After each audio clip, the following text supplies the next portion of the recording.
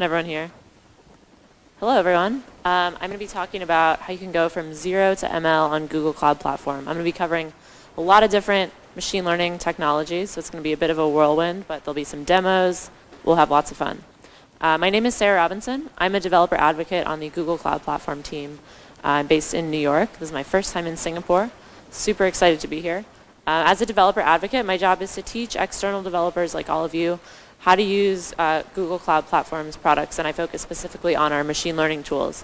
So day to day, it involves a combination of building demos, writing code to teach other people what you can do with these technologies, writing blog posts, online content like videos, presenting at events like this, and an important part of our job is bringing feedback back to the product teams that are building all of these tools for all of you. So if any of you have used any of Google's different machine learning products, have things that you like, that you don't like about them, definitely come chat with me after, let me know, and I will pass that feedback along.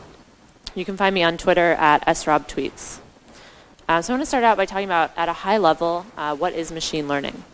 So machine learning is essentially teaching computers to recognize patterns in the same way that our brains do. And over time, as we give machine learning models more and more data, they'll be able to improve as they're given more examples and experience. Does anybody remember how they learned their first language? Spoken language, not programming language. So your parents probably didn't give you a dictionary and a bunch of grammar books to memorize. That'd be kind of weird. Instead, you learned over time by being exposed to many different examples. So let's say the first time you had pasta for dinner, you saw it on your plate, you heard your parents identify it, maybe you identified it incorrectly a couple times. But over time, this repetition strengthens certain pathways in your brain. So the next time you had it for dinner, you were able to identify it correctly. And this is roughly how machine learning works too. So at a high level, machine learning is loosely based on how the human brain learns. Instead of biological neurons, we have mathematical neurons that mimic the way that these neurons in our brain work. Machine learning lets us solve problems without knowing exactly what the solution might be. And it enables systems that improve over time as they're given more and more data. So that's kind of what machine learning is at a high level. This is how we can think about framing almost any machine learning problem. I'm going to focus here on supervised learning, which means you provide a labeled data set to train your model. So we can think of nearly every machine learning problem in this way. We give labeled inputs to our model, and then our model is going to output a prediction based on those inputs. The inputs could be many different types of things. And the amount that you know about how your model works under the hood is going to be dependent on the tool that you choose to use. I'm going to talk about a bunch of different tools for this. So what do we mean by input? Input could be this image of a cat, so the pixels in this image. And our prediction could be just the label cat. I'm sure many of you have heard of machine learning models that can tell you if an image has a cat in it or not. It could be more specific. It could tell you the bounding box of where that cat is in the image. Another type of input could be text data. So let's say our input is the headline of this article, and the prediction is the label sports, or more specifically, the label baseball. Or what if we want to build a custom model that's able to predict which news publication this article came from? Another type of input could be video, and our prediction could be what's happening in every scene of our video. So many people see the term machine learning and they are a little bit scared off. They think it's something only for experts. So if we look back just about 60 years ago, this was definitely the case. So this is a picture of the first neural network invented in 1957 by Frank Rosenblatt. It was called the perceptron. And it was a device that demonstrated an ability to identify different shapes. So back then, if you wanted to work on machine learning problems, you needed access to extensive academic and computing resources. If we fast forward to today, we can see that just in the last 6 years, the number of products at Google that use machine learning has grown dramatically, from 0 to over 1,500 projects that have model description files. So these are just a couple of the Google products that you may recognize that use machine learning in one way or another. And at Google, we don't think that machine learning should be something that's only for experts.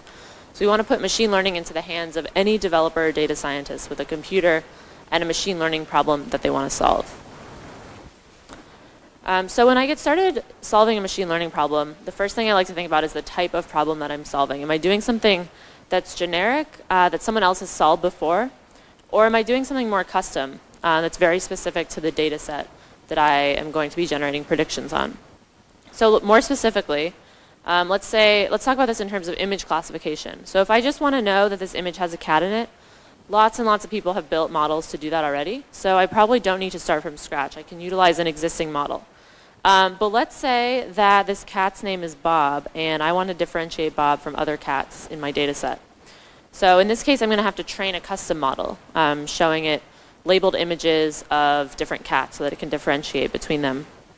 And I'm also going to need to do that in order to get my model to return a bounding box of where that cat is in the image.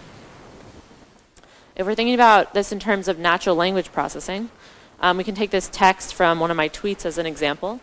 So if I just want to extract parts of speech from this tweet, this is a pretty common natural language processing task, and I can utilize an existing model to do this. There's already lots of models out there that will let you do parts of speech extraction.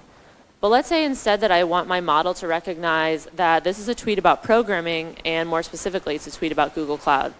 So I'm going to need to train a model from scratch if I want to do that, giving it thousands of tweets about programming and about Google Cloud so that it knows what to look for. So in this talk, I'm going to show you a bunch of different products on Google Cloud Platform that will help you go from zero to machine learning. Now, the products starting on the left-hand side, these are targeted more at application developers. So we offer a set of pre-trained machine learning APIs. So these give you access to a pre-trained machine learning model, which is a single REST API request. And you don't really need to know anything about how that model works under the hood. You don't need to provide it with any training data. You can just get up and running right away. In the middle, we introduced a new product a couple of months ago in January called AutoML, currently available for images. And what this lets you do is it lets you customize these pre-trained APIs to your own data set. So you can give it a labeled image data set, and you get access to your own custom trained API to make predictions on. And then as we move towards the right, we get into products that are targeted more at data scientists and machine learning practitioners that have a little bit more machine learning experience. So for this, we have TensorFlow, an open source library for building and training your own machine learning models. And if you want to run your TensorFlow training and serving on cloud machine learning, on Google Cloud, we have a product called Cloud Machine Learning Engine. And then finally, I like to think about when I'm just trying to decide which type of product I want to use to solve a machine learning problem, I need to think about the resources that are involved. So these are just a couple. There may be more that I missed here, but I want to show you how each of the products I just mentioned fits on this scale. So if we look at machine learning APIs, you don't need to provide these with any training data. You can just pass it one image, get a prediction back. You don't need to write any of the model code. The APIs are available for you on Google Cloud Platform, so you don't need to provision any training or serving infrastructure. You just need to write a couple of lines of code to generate your prediction, and you can get something up and running within probably a day. If you look at AutoML, this is going to require you to provide some of your own training data because you're going to get a custom API endpoint back. So you will need to provide some of your own training data. The prediction code looks pretty similar to the APIs, and it will require a little bit more time since you'll need to gather your image data set, maybe do some pre-processing, and maybe label that data set. And I'm going to talk about two different types of custom models. The first is transfer learning, which I'll go into more detail later on in my presentation. This involves utilizing a model that's already been trained to do a similar classification task and then building on top of that model. So this will require a bit more training data. You will have to write some of the model code yourself. Training and serving is up to you. You can run training on-premise, or you can use a managed service like Cloud Machine Learning Engine to run your training. Prediction code looks pretty similar, and it will require a bit more time than AutoML because you will be writing some of the model code yourself and training that model. And then finally, we have building a custom model from scratch, trained entirely on your own data, and this is going to take a bit more of each of these resources. So let's dive in, starting with machine learning as an API. So as I mentioned, on Google Cloud, we provide 5 different APIs that let you accomplish common machine learning tasks with just a single REST API. So we have vision for analyzing images. Video intelligence will tell you what's happening in every scene of your video. It'll also tell you at a high level what your video is about. We have cloud speech if you want to implement functionality similar to OK Google into your own applications. This will take an audio file and transcribe it to text. The natural language API lets you analyze that text in a bit more detail. And then finally, translation API lets you translate text in over 100 different languages. So we've got a lot of different APIs here. I'm going to cover, oops, that's a typo, that should say Vision. I'm going to cover Cloud Vision and Cloud Natural Language, just to give you an idea of what these APIs look like. So the Vision API lets you do a couple of different things. The first is label detection. So this will tell you essentially what is this a picture of. So for this image, it might return elephant, animal, etc. Web detection is pretty similar, but this will search the web for additional details on what's in your image. Then we have OCR, or optical character recognition, and this will extract text from your images. So if anyone has ever used the Google Translate app to take a picture of a sign and then translate it into a different language, you could implement that functionality on your own using the Vision API's OCR method. Logo detection will identify common company logos in an image. Landmark detection can tell if there's a landmark in the image. Crop hints will help you crop your photos to focus on specific subjects. And then finally, we have explicit content detection, which will tell you, is this image appropriate or not? This one's pretty useful for pretty much any site that has user-generated content. So instead of having somebody manually review every image that's submitted to see whether it's appropriate or not, you can just send it to an API, make an API call, and then maybe you only need to review a subset of your images. One example of a company that's using the Vision API in production is Giphy. Giphy is a website that lets you search for GIFs across the internet. And before they used the Vision API, their search functionality was only searching GIFs by manually assigned tags. And in just a couple of days, one of their interns used the Vision API to add search by text. So they are now, as you know, many GIFs have text in them, and now they're searching for the text in those images using Vision API OCR. And this has significantly improved the accuracy of their search results. And they wrote a great blog post about it at engineering.giphy.com if you want to learn more about how they did that. So let's see a demo of the Vision API. I don't like to get too far into a talk without a demo. So what we have here is the Vision API products page. And you can try out all of our machine learning APIs directly in the browser. I'm just going to show you the Vision API, and I'll provide the links to all of these at the end. So what we can do here is we can upload our own image, and we can see what the Vision API will respond. So I'm going to upload this picture of me seeing Hamilton a couple of months ago. Hamilton's a Broadway musical in New York. I'm sure a lot of you have heard about it over here as well. Definitely recommend listening to the soundtrack if you haven't already. So this is me at the Hamilton Theater in New York, and we will see what the Vision API says. There we go. So another thing the Vision API can do is it can identify faces in an image. So here it's identified my face. It can tell that joy is very likely. I was super excited to be seeing Hamilton. I waited a long time to see that. And it can tell me where all the different features are in my face.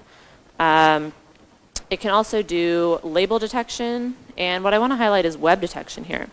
So the web detection is actually able to identify the theater that I was at. Richard Rodgers Theater is where I saw Hamilton. And so what it's doing is it's looking for similar images across the web. So there's tons of images of people taking pictures of themselves at Richard Rodgers Theater, and it's able to extract from the context of this image that that is where I am. Another cool thing it can do is text detection. So when I sent this image to the Vision API, I actually didn't really think about the fact that there was text in this image. But if you look, I'm holding up a playbill, and the OCR endpoint is able to extract the word playbill from my program that I'm holding there.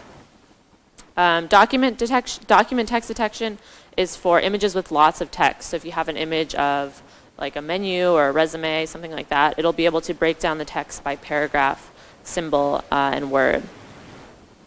Properties can tell us dominant colors in our image. Safe search will tell us whether the image is appropriate or not by 5 different categories, from very unlikely to very likely. And then finally, we can inspect the full JSON output of our response. So we can look at all the different things we get back here. It gives us a ton of different facial features. So things like, I don't even know what this is, right ear tracheon. So you get a lot of details there on face detection. So that is the Vision API. Definitely encourage you to try it out with your own images.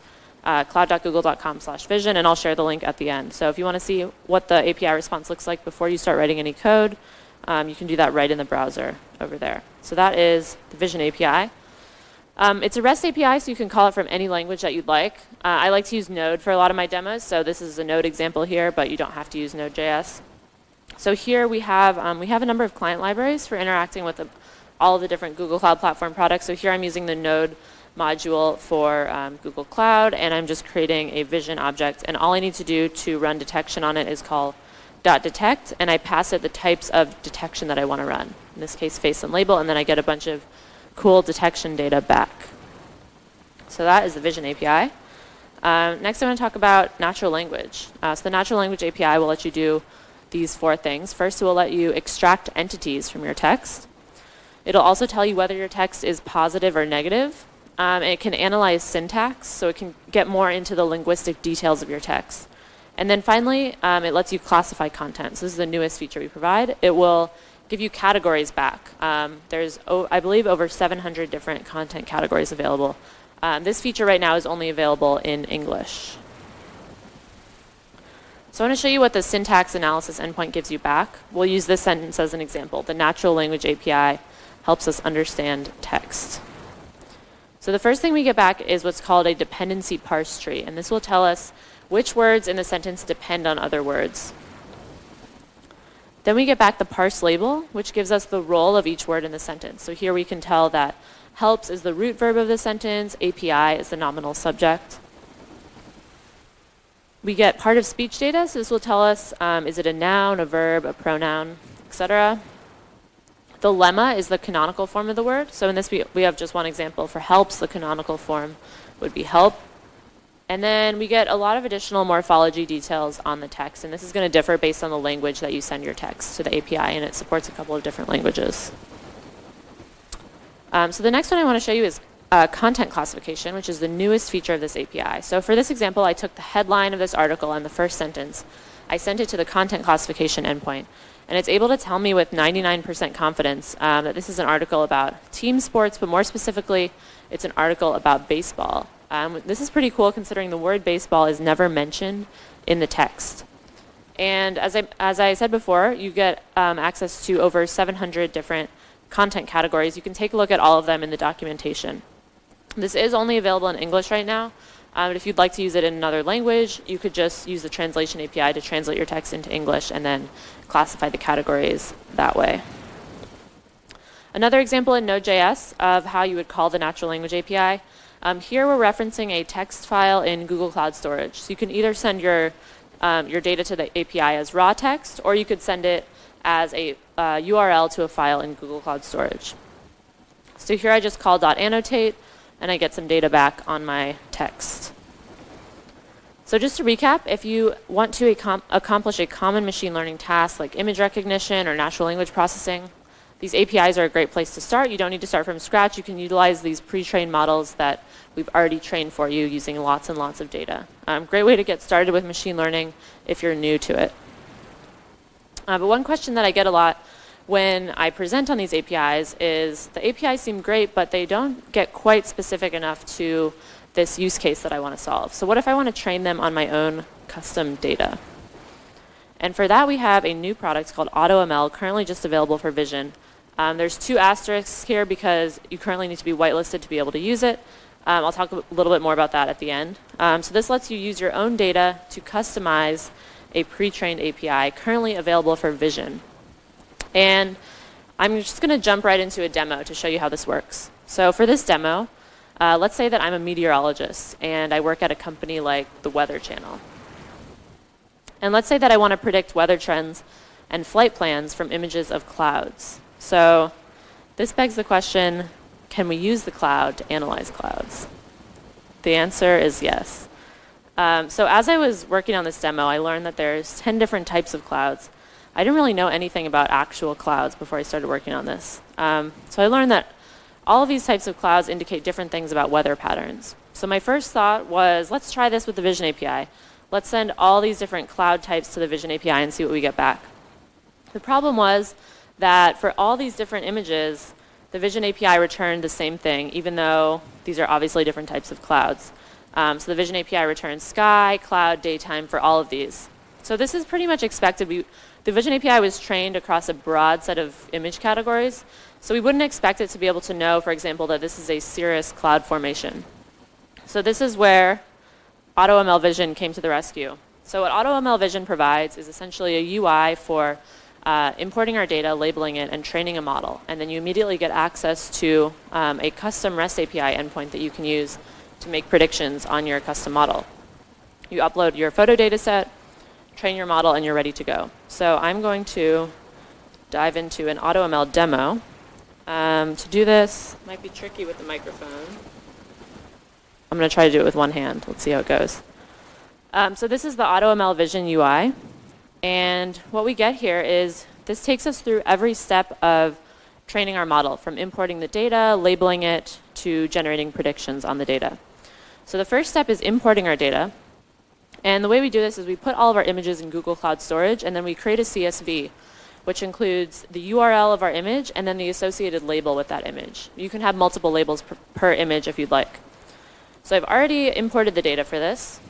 One thing to note is that let's say you don't have time to label your images. You've got a giant image data set and you just don't have time or resources to label it. You can utilize a human labeling service, which gives you access to in-house human labelers that will label your images for you. You just need to provide a couple of base examples for each label and some instructions, and you'll get a labeled data set back. In this case, I had my images labeled already. So the next step would be to review our image labels. And here I can take a look at all the different labels for these clouds. So this is a cumulus cloud, for example, but let's say it wasn't labeled correctly. I could jump in here and easily switch the label out. So I can look at all my cloud labels in here. In this case, as I mentioned before, I'm not an expert on actual clouds, but turns out we had a meteorologist at Google, which is pretty cool. And so he helped me label all these images. And then we can look at how many images we have per label. AutoML recommends at least 100 per label for a high-quality model, but you only need 10 to get started training. For this one, I don't have quite enough data for all of these. Some of these are more rare cloud formations, and I just couldn't find quite enough images for them. So for the demo, it's okay. If this was a real production app, I'd probably want to have equal amounts of images per label. So the next step is to go in here, and to train my model, I literally just click this train button. I don't need to write any of the model code. I don't need to worry about what type of model I'm using, what's happening under the hood. AutoML will take care of that for me, and I will get an email when my training completes. So then, what I want to do is I want to evaluate how my model performed using some common machine learning metrics. I'm a bit short on time, so I don't want to dive too much into this, but I will show you the confusion matrix. Again, as I mentioned, I didn't have quite enough data for... We got till 10 past. Okay, cool. All right, so I'll quickly show the confusion matrix. If it looks confusing, it's called a confusion matrix. But what we want to see here is a strong diagonal from the top left. And as you saw, I didn't have quite enough data to test my model on all the different categories, which is why we see some blanks here. But this will tell us for all of my clouds that were actually, for all my pictures that were actually cirrus clouds, my model was able to label 89% of them correctly from the test set. But for cirrostratus, for example, 75% of those were mislabeled as cirrus clouds. So this can show me where I need to maybe go back in and improve my data set. So this brings us to the most important part, which is generating predictions on our trained model. And there's a couple different ways to do this. The first is query online. So this is the easiest way to test your model out right after you've trained it. I can just try out an image in the browser. So this is an image that wasn't used in my training data set. And I'm going to see how the model performs. And it's able to identify with 98% confidence that this is a cirrus cloud, which is pretty cool. So the query online tool is pretty easy to use, but chances are you want to actually build an app that's going to make predictions on this trained model. So for that, there's a couple ways to do it. I want to highlight the Vision API. So you'll notice here, if you've used the Vision API before, the request is going to look pretty similar. The only things that are different are adding this custom label detection parameter, and once you've trained your model, you get access to this ID of the model that you just trained. So you just need to pass that into your Vision API request, and you get some prediction data back. And just to show you how easy it is to build an app that queries a trained model, I built a super simple web app here using Firebase hosting. And what the app will do is I can upload a photo and it's going to tell me a little bit more about that type of cloud. So let's see what it says about this cloud. So this is a cumulonimbus cloud. It knows this with 97% confidence. And this cloud, if you see it while you're flying, probably not a good sign. Might mean that turbulence is coming. I actually saw this on my way here. It was a little bit scary. So yeah, this will just tell us a little bit more information about the type of cloud. And again, all I needed to do this was just send the request to the Vision API using my custom endpoint of my trained model. So that is AutoML Vision. I'm going to go back to the slides. And I want to talk about some companies that have been using AutoML Vision that were part of the alpha. The first example is Disney. Disney built a custom model to recognize different Disney characters, product categories, and colors. And they use this to improve their search engine to provide more relevant results to users. The second example is Urban Outfitters. They are a clothing company based in the US, and they did something similar to Disney. They built a model to create a comprehensive set of product attributes. So they trained their model to recognize things like patterns in shirts, different types of necklines that the regular Vision API wouldn't be able to differentiate. And they use this to create a set of product attributes to improve their search results. And then the final example is the Zoological Society of London. And they have a bunch of cameras deployed in the wild. And all of these cameras are taking pictures of the different wildlife that's walking around in those areas. And instead of having a human manually review these images, they now have a custom model that's able to automatically tag the types of wildlife that they're seeing in these images.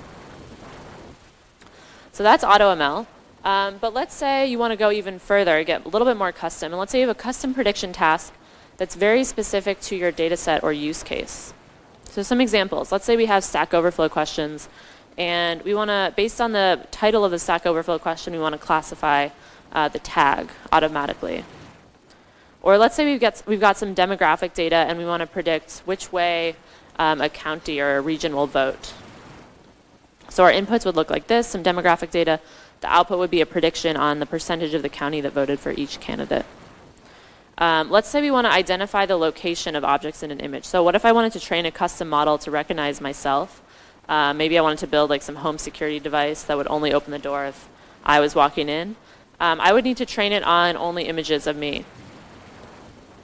So for these type of examples, you will want to build and train a custom model from scratch using your own data. And to do this, we provide two different tools. We provide TensorFlow, which is an open source framework to help you build your models. And you can train and serve your TensorFlow models anywhere.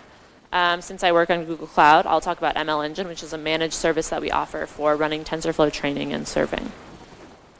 A little bit about TensorFlow. So TensorFlow was created by the Google Brain team. From the beginning, they wanted everyone in the industry to be able to benefit from all the machine learning projects they were working on. So they made TensorFlow an open source project on GitHub, and the uptake has been phenomenal. Last time I checked, TensorFlow had over 90,000 GitHub stars. So it's the most popular machine learning project on GitHub, and you can deploy it anywhere.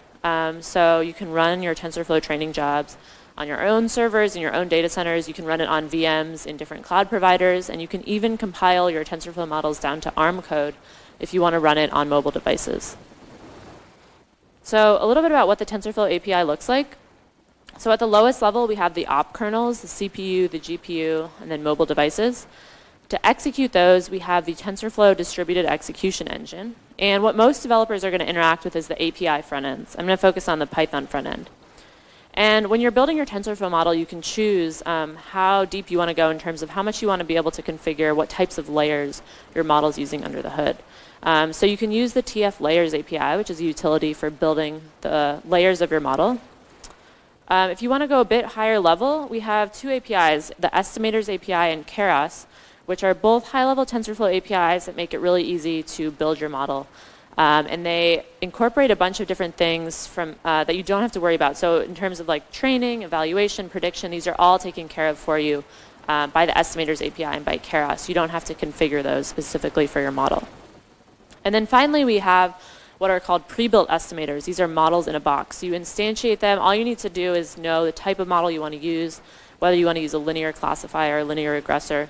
You instantiate it, and you're ready to go. You can run training, evaluation, All you need to do is configure your data, figure out how you're going to feed that into your model, and you're ready to go. And I'm going to focus on pre-built estimators. I'm going to do a demo of that towards the end of my talk. So once you've built your TensorFlow model, you need to think about how you're going to train and serve your model. So one reason that we've only seen machine learning catch on in the last couple of years is that training a model is very computationally expensive, and we've only recently seen the hardware that has been able to accomplish training machine learning models. So there's many ways to do this. I'm going to talk about Cloud Machine Learning Engine. This is our managed service for TensorFlow on Google Cloud Platform. And it lets you do distributed training with GPUs and now with TPUs. And once you've trained your model, you can choose to deploy it on ML Engine for serving. And then you get access to a scalable online or batch prediction API to use to make prediction requests on your trained model. And there's 3 steps to use it. First, you write your TensorFlow code locally. And then you put your model code and your training and test data into Google Cloud Storage. And you can use gcloud, which is our command line interface for interacting with a number of different Google Cloud Platform products. So you can use the gcloud command to kick off your training and evaluation job. And then you can monitor that job on the Cloud Console. So I wanted to show you an example of an app that I built. I wanted to build an app that was kind of an end-to-end example of building your model, training it, and then finally making predictions against it from a mobile device. And I know a bit of Swift, so I wanted to build a Swift client for making predictions. So I thought, if I'm building a Swift client, why not detect Taylor Swift in an image? Because that's kind of funny. So that's what I did. Here's a GIF of how the app works. And I used TensorFlow Object Detection, which is a library built on top of TensorFlow specifically for building object detection models. Object detection just means detecting the bounding box of where something is in an image. I used ML Engine to run training to serve my model and generate predictions. And this is what the TensorFlow Object Detection API lets you do. As you can see here, we're identifying the location of specific objects in an image. One example is, let's say you wanted to build a model to identify different pet breeds where there's multiple different types of pets in an image. We actually have a great blog post on the Google Cloud blog about how to do this specific type of model. And what this utilizes is a technique called transfer learning. So transfer learning lets you utilize a model that's already been trained to perform a similar classification task. So in this case, there's many different models out there that have been built for object detection. And it turns out detecting objects like where a pet is in an image to a model isn't that different from detecting, for example, where Taylor Swift is in an image. So what I do is I can take these models, take the weights of these models that have already been trained on tons and tons of data, like millions of images, and I can modify just the last 1 or 2 layers to train them on my own data set. And then the result is updated output that's trained specifically on my prediction task. So the benefit of this is if you don't have enough training data, and there are models that exist to do something similar to what you're doing, this is a great solution. So in this example, if I wanted to build a model from scratch to identify Taylor Swift in an image, I probably would have had to manually label probably like hundreds of thousands of images of her, which may not have been the best use of my time. In this case, I only had to label 200 images of her. So I manually labeled the images by using an open source Python tool for putting the bounding box on the image, and it generated an XML file for me, which I could then convert into the TF record binary format. So this is how it all fits together. I used a bunch of different products here to build this. TensorFlow Object Detection for building the model. Then I used Machine Learning Engine to train my model. It took about 30 minutes to train on the cloud. And then once my model trained, I deployed it to ML Engine for serving. And as a result, my Swift client is a pretty thin client. I'm using a couple of different Firebase APIs on the iOS client. For those of you that don't know what Firebase is, it's a tool for building a backend for your mobile or web app. It's part of Google. And I used a couple of different Firebase products. There's probably like 15 or 20 products under Firebase. I used a couple of different ones. So when an image is uploaded to my app, it's stored in Firebase storage. And then I'm using a tool called Cloud Functions, which lets you write Node.js functions that respond to different events in your cloud environment. So there's a function that's triggered anytime an image is uploaded to the storage bucket. And inside that function, we're doing a ton of things. We're going to base64 encode the image. We'll download it, send it to the ML Engine API for prediction. And then we're going to handle all the prediction data that we get back. So the prediction data looks like a confidence value and a bounding box. So I'm going to take that confidence value, I've chosen a threshold of 70% in this example. So if we're 70% sure that Taylor Swift is in the image, we will go ahead and draw a bounding box around her and then put that new image into cloud storage. I'm using a database called Firestore that's available as part of Firebase or Cloud. And it's a database where you organize your data into collections. And what I can do for my iOS client is create a listener that will update in real time whenever new data is passed to the specific path in my Firestore database. So I can listen for the path of the specific image I've uploaded, and then whenever I get my prediction back, I can update my client. So I think I have time, so I'm actually going to run a demo of this real quick. Okay. So I'm going to jump to Xcode. Sorry, hard to do this with one hand, but here's our app, and I'm going to make a prediction request. And let me actually open up, there's a bit of a cold start time here, which is what you may be seeing there. But what I'm going to open up is our Firestore UI. So this is the UI for Cloud Firestore. So here we can see the path of all of our images. And then once a new image is written here, we get the confidence value, and then we get the path of that new updated image. So all right, we're still waiting here. Live demos, you never know how they're going to go. But let me jump back. Let me put this into, minimize that. All right, hopefully it will work. You never know. Live demos. As I mentioned, it's probably experiencing a little bit of cold start time here. There we go. It was written to our database, and we get a prediction back.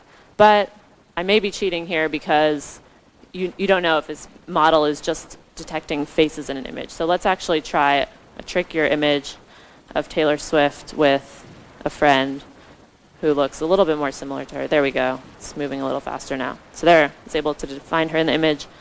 And let's try one more of her with a bunch of different people, so you know that this model has actually been trained for this specific classification task.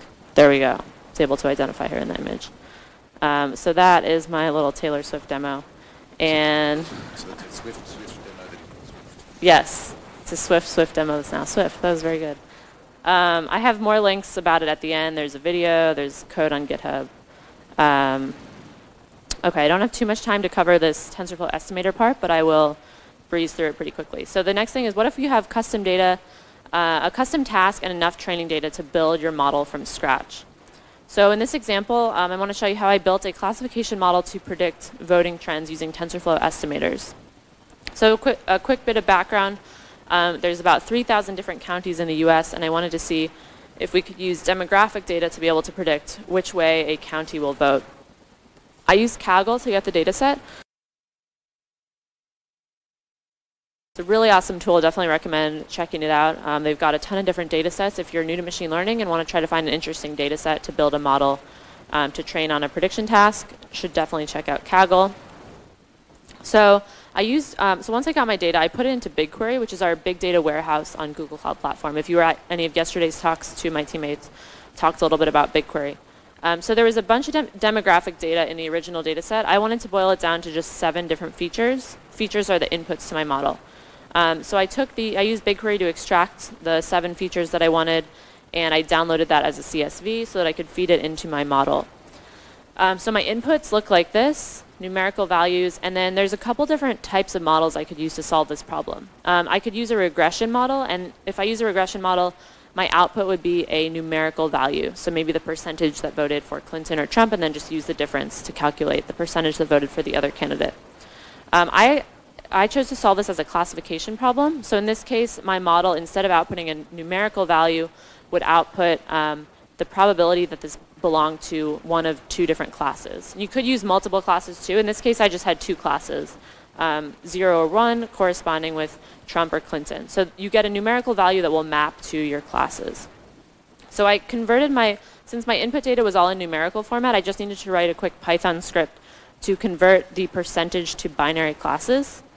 And then I defined my feature columns. So what TensorFlow needs when you're building your model is what's called a feature column, and this will tell TensorFlow the format of your input data into this model. So in this case, these are all numerical columns. So I can just define my feature columns with 1 line of code. But if instead I had maybe categorical data, there's a bunch of different types of feature columns. So I can use whatever type of data I would like to define this. But notice that as we define our feature columns, we haven't actually yet mapped our data to these columns. And that's where the input function comes into play. So there's lots of different code here. I'll explain what's going on. So first we're decoding the CSV using this tf decode CSV method line by line. This is just telling TensorFlow what format it should expect for each of the values in the CSV. In this case, they're all floats. Time. Time, okay. All right, I'll just wrap this up. So we are converting this into a data set, into tensors. We can create our model with one line of code, which is a really great thing about TensorFlow estimators. I just define it using a linear classifier here. If instead I was using a linear regressor, I would just switch out that one keyword there. Then I run training and evaluation. I get some data back on the accuracy. In this case, it was able to classify 96% of the test data correctly. And I can generate predictions with this. My predictions look like a softmax array of probabilities. So this is telling me that there's a 99% chance this particular input belongs to a class of 0. We're not going to see it in action because I ran out of time. But I was going to show you how to run this on a Jupyter notebook.